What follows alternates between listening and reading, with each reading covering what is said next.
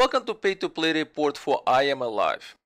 Well, let's look at the game very quickly. Let's go into the options and I'll show you. Since this is an older game, one of the things that we always need to think about is that how can we play it, but it's possible to play it on modern day system. In this case, yes, you can play it in 1080p and it's possible to play it on the modern day system. You don't really need to do anything special. Everything it's easily available. Now you're gonna find the fact that there is no music in the background. I've disabled the music because I do have experience with the fact that some of my videos get copyright flags on them due to the fact that there's music that might be claimed by some party or another. It does also happen with sounds, but so far not as often, thankfully. So therefore, I will not be having music in the games usually. Now, let's play the actual game, and what I will do, I'm gonna reset to the episode. Actually, I don't need to reset to any episode. Right there. It's I think I believe I'm already in the proper section. Let's replay a level, and we're gonna replay this section. We're gonna replay the skyscraper section. Why? Because I think it's the most representative. And sorry if there was a bit of a slowdown, because I was trying to remember exactly what I wanted, and because I did earlier reset the episodes, and the options look slightly differently when you do reset of the episode rather than the replay as an episode. Okay, so here we are. Here's the game. Now there are mods available to make the game look slightly different. Not even slightly, actually, radically different. Because what it will do, the mods are available for PC Gaming Wiki site. If you look for I Am Alive, I'm not going to be listing the locations of the mods because I didn't use them myself. I haven't tried to use them. From what I've seen is that it will remove all the filters that have been put on this game. You can see the game has a bit of a film filter. It has a type of a grain filter to make it look more dusty of the environment. Also, everything looks in more or less like black and white setup. Now, there is a reason for it, because in the very beginning of the game, your character does begins to communicate the story through the use of a camcorder, and the camcorder is black and white. And therefore, I feel that the game continues with that theme of having the rest of the game look black and whitish. Also, there's an idea that some kind of a dust type of is happening in the game, and that's why everything looks this way.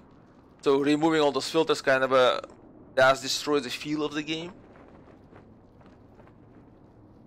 But also another reason is that one of those mod patches that was offered, I could not get because for some reason it's no longer available on the Google Drive that the person put it there. So you have to Google yourself, and you will find alternative locations where it's been stored, and you can download and try it if you want to.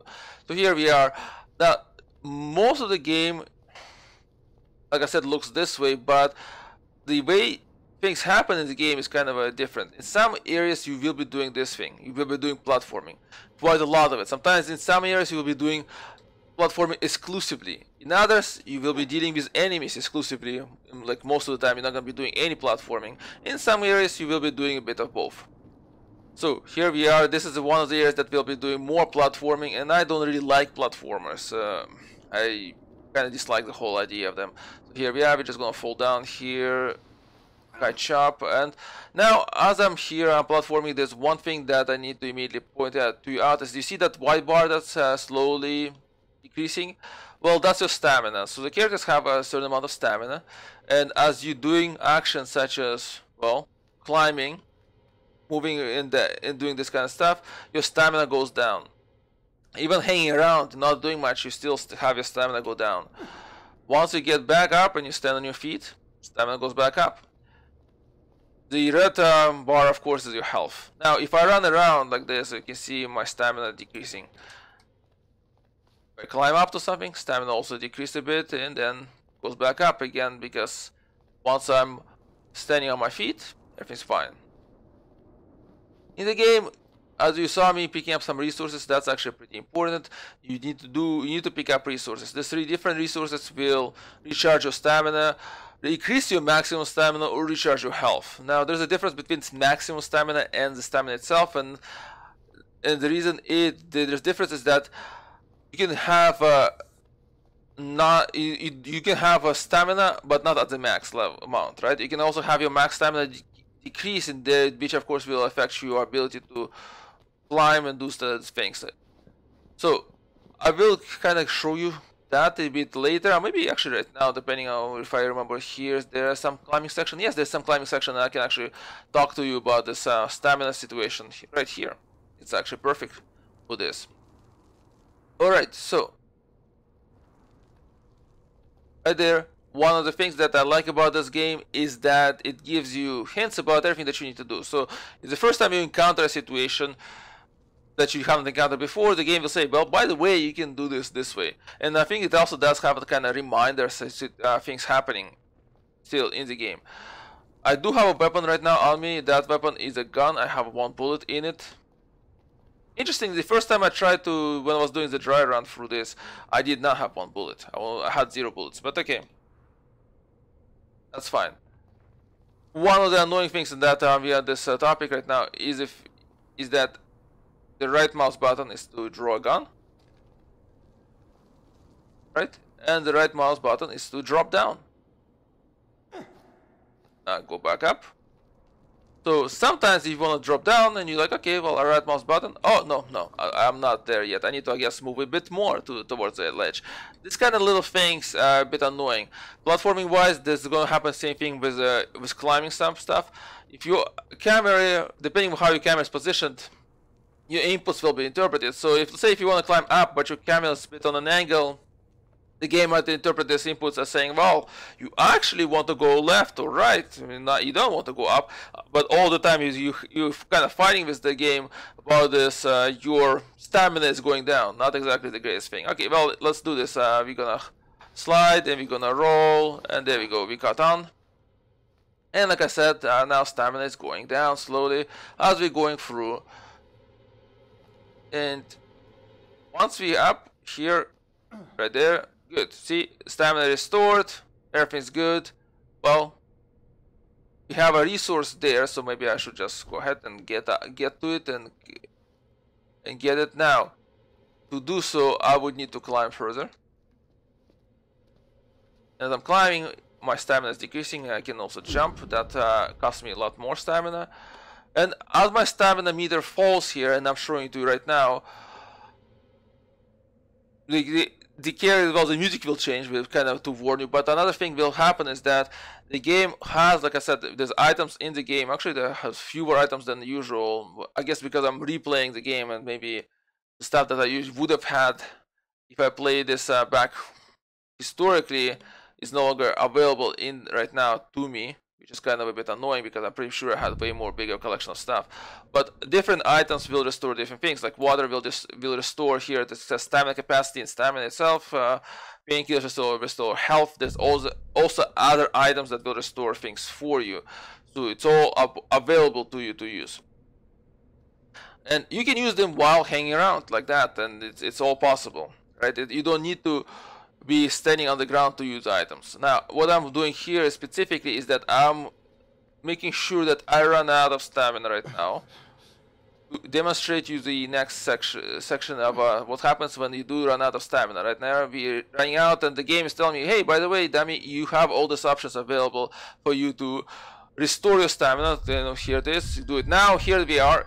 This is when my stamina meter is going down, and now my max stamina can only go back so much unless I use an item to restore my max stamina. Now, there we go, we climb back up. I got that item, and here we go. And be back. So, this is pretty much the climbing game portion of the game gonna look like. And you're gonna be doing that to a certain extent. It's not all the time, but to a certain extent you will have to act like that. Now, it gets more complicated further on. There's a way more complicated scenarios, and that's the reason it got annoying to me in some ways, because, like I said, your stamina is going down, you kind of on edge, and you're trying to figure out where it's supposed to go, and it's not always clear where it's supposed to go.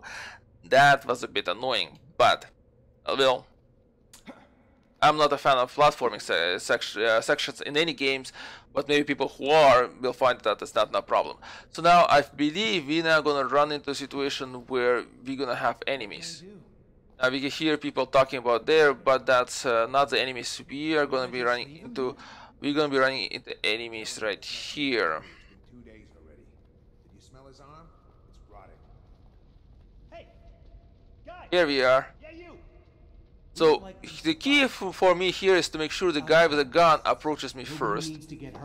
Once he's here, I can surprise him, shoot this guy with my remaining bullet, and be like, okay, step back, right? And step back, and then now he's on the edge, and what I can do is, well, now it's actually it's a struggle kill, but what it's possible also to do is to push them off the edge, or push them into the fire. That's also possible. I'm not sure why the game did not give me that option, but that's fine. Also, the enemies don't die immediately, and once they like this, they kind of, you know, plead for you to don't leave me here to die. So you can do something. You can do an execute kill type of thing. It's up to you. You don't have to do it. You can just let them die, and they'll die. Now the struggle kill, what you saw, is that you have to kind of you're struggling, then you kind of pressing the mouse button very quickly in order to be successful with it. It's a bit annoying. I found that whole mechanic. Well, the first thing is that in knife fighting that's not how it works, but that's, you know, you don't kind of try to do force versus force, but in any martial arts type of situation. But the other one is that it's just this mechanic is applied everywhere. Let's say here I want to lift this door to pass through. Well, yeah, okay, let's do this. Okay. Now I have to press this mouse again, you know, as often as possible for me to get this to work. Very much annoying, very much. And I just felt sometimes it just wasted my time, because it's not really. Sometimes you don't pass that test, but I usually never had to pass the test in really that much. I had problems with it when I was fighting enemies. It's usually some kind of door or something like that that you have to open. It's like, there's no reason for me to delay me from opening something.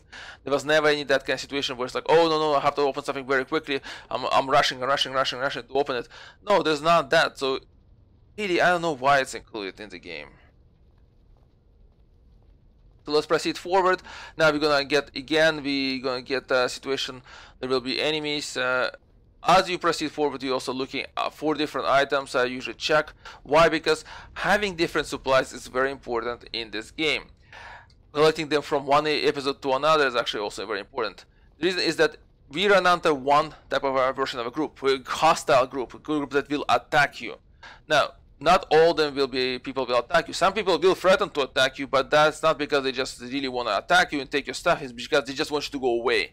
Now you have to be kind of recognize that. You don't really have to leave them alone. You can also kill them. That's all your option. You also will find people who will ask for your help. They ask for a certain item or something like that, for you to do something for them like that, like a side quest. You don't have to do anything for that for them. It's your choice, but in exchange they might give you something. Usually they give you ability to replay from the last checkpoint, so it's kind of useful that way. We're gonna slide down here. We're gonna encounter another group of enemies right here, and again I will be trying to move towards so that the person with the gun is the one that's close to me, so that I can surprise kill them, shoot this guy, and then be like, okay, walk away. Let's talk this over, okay? Hey, back up. It's a bit, camera is a bit moving between them too fast, but No, please. No problem. Please, don't kill me. and if I get close to this Don't guy, shoot. I can sometimes able to kill them, but there we go, shoot that guy, and now this guy is gonna surrender to me. Sometimes they will surrender if you get close to them with a gun. I think that would be hopefully if I get to the next group, I think that would be the ones that we need to do that. And this way you can save a bullet. Right? Because one of the things that really rare here is you might think at first that it's resources that are rare. It's not the resources. Like the resource that you can use to regain your health, your stamina, you will find enough of them. I think you're gonna have extra if you're pretty good at doing stuff in the game. What you will find to be short of all the time is ammunition. you will find yourself like, well, I wish I had more. I wish I had another, more bullets for the gun. That is the biggest problem that I found in the game for me, and it's really created here as a challenge, so that you think twice before you try to shoot somebody. You think twice before you try to attack somebody. You try to look for different ways to do things. Okay, we found something else here. Right? Also, it keeps attention on all the time. When you're climbing, it keeps attention like, well, do I have enough stamina to get here? Do I need to use something to replenish my stamina? What if I just replenish the stamina and find out that I didn't really need that? Well, that was a waste, right? For you to get killed, it's not a problem. Like you saw, it's one-shot kills for the enemies. You pretty much almost exactly the same way. For you to get killed by a group, very simple. So at the same time, when you're confronting enemies, you're always thinking, well, should I use bullets, or maybe I should not use bullets, because if I use the bullets, then what happens in the next time I run into some other group of enemies? What will I use to defend myself against them? That is a constant kind of a debate that you need to think about, and you're constantly on edge on that. So there you go, we're gonna open another door, and here we are. Here's more enemies. There you go, the game again providing me hints, saying, well, this is what you need to do. Kill the tougher ones first, and the weak ones will still render. Now, the only issue is that which ones are tougher ones, which are weak ones. You can tell them apart by the way they respond to you. What they talk. See, there you go. That one's a tougher one, actually, in reality. I already know that. But it's the way they talk, and so here it is. They start to surrender immediately. And even though that guy's got up, he's actually dead. So, and then I can choose to strike them so that they won't attack me again. Or apparently you can also leave them, I heard, but I haven't tried that. So, like I said, this is a game in a nutshell overall. The climbing portions, the enemy portions, eventually will get harder, not in linear fashion. Sometimes it will be pretty, the climbing portions will be very simple in further ahead, but sometimes it will be more difficult. So, overall, except for me getting frustrated with the platforming section, which is something that I generally get frustrated, the game is good. But now, if you think about the actual storyline in the game, and storyline is the following: that you came back to this city which is called Habitat after this event, which is generally not explained, but something happened. There's a catastrophic event, everything is ruins. There's something called dust. If you get into the dust cloud, your stamina will start to run out, and eventually you will die. Like, the idea is that when your max stamina, as you saw, running out, well, once your max stamina runs out, like when you're hanging on the ledges, let's say, and you run out of stamina, the max stamina starts to run out, you start to move slower at the same time, and then that run out, you will drop to the ground and die. Same thing happens with in the dust, your stamina runs out, you drop and you die. So there's that, and so you came back to the city to try to find your family. Instead, you run into a little girl who got separated from her mother, and you're helping this little girl to find her mother, and you guided along by a person who's a friend of the girl's mother. In some ways, they say you're kind of doing an altruistic type of situation where you're helping this family out, but at the same time, you also told that there will be supplies, there will be kind of help for you they'll tell you where to find things in the city, as well as what happened specifically, so that you might be able to find your family. So in a way, it's not 100% altruistic, but I felt it more or less altruistic. So where the game does move in a more gray territory and try to pose the questions to you is when you find other people. Like I said, you can choose to kill everybody you find, right? You can attack them. That's your choice. Like some of them will be just defending your areas and not really a danger to you, but you can choose to kill them. You also can choose to help people. Some people will ask help, but you may choose to ignore them because they might ask for some of the supplies that you carry around that you feel that you really need right now. So rather than give them away, right? So that's your choice. And you also will find situations where we will come up to a person will say, well, we have very limited supplies. And you see those supplies lying around, you can take them. The person might be upset, they'll be that you did so, but in the end, it's your choice. You can't give them back once you took them, but the person will let you know. So in a way, it kind of game makes you feel like, well, Do you take everything? Do you just kill people that you encounter, or do you have a more different attitude? Who you kill, how you kill? Like I said, there's a even when you encounter enemies, sometimes you can choose how you kill them, and you have to think about that. For all these reasons, I would say that it's a very good game. Even though I was very much frustrated with the platforming section. Now, is it a cool game? Well, you get to climb around and do that kind of stuff. You get to do crazy type of stunts when you roll down the side of a skyscraper, which is pretty cool, right? And another cool thing is that it's atmosphere of the game. Right now, I'm pretty much finished the game, so I have no problems here, just standing around and talking to you guys. But in the game, as you're playing, I don't know if I was really enjoying it as much as I was always on edge. It's always like, do I have enough stamina to make it here? What other enemies will be there? You know, I'm right now I have 0 bullets, so all I can do is threaten people with a gun. But if they decide to that, I don't have any bullets, they will attack me, and I have nothing to defend myself with, right? And this is something that the enemies will do. If you hold them at the gunpoint for a while, they're gonna say, well, you know, either A, you don't have the courage to shoot me, or B, you don't have the actual ammo, and they will attack. So you gotta be very careful there also. Like, all this kind of elements make this game very cool. Not very cool, I would say just cool. I would suggest that it would have been, I think, very cool if it went somewhere further, but you know what? You do get to roll down the side of skyscrapers. You get to do that kind of stuff. You know what? I would say, you know what? I just convinced myself that this is a very cool game. So it's a good, very cool game. I'm not sure if there's a very cool rating. So if it's not, then it's a. You know what? I'm just gonna double check immediately right now. Is there a very cool rating? I don't remember right now from top of my head. It's kind of bad on me, of course. But if it's not very cool, I would put it under under something what I would say is Sub-Zero cool, because getting to roll down the skyscraper, even though it's frustrating, even though it's horrible that way. In terms of yeah, there is no very cool rating, sorry, so it is a Sub-Zero cool game. So it's a very good Sub-Zero cool game.